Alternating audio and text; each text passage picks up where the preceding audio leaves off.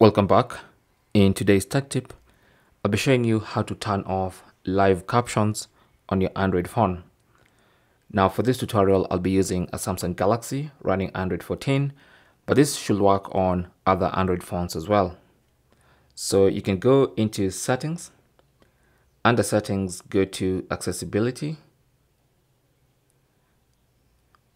Under accessibility, go to hearing enhancements. And then you should see live caption. Now mine is off. If it was on, it would look like that.